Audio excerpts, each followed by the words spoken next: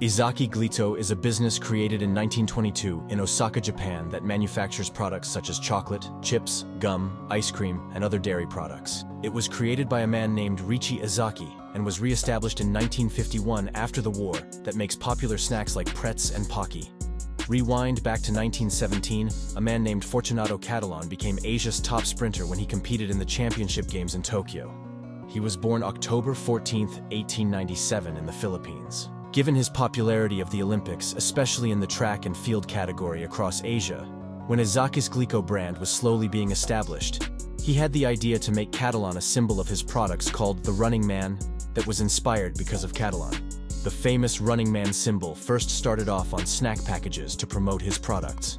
Then in 1935, Izaki had the craziest idea of making the Running Man a symbol in Osaka.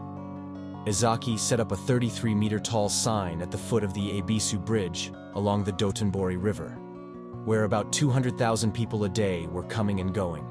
He simply said, "A big sign will stand out," and that sign has now become the iconic symbol of Osaka. Today, this sign has become the ultimate tourist spot for people visiting Osaka, and the best photo op when crossing the bridge that still shows the Glico logo right on top of the Running Man.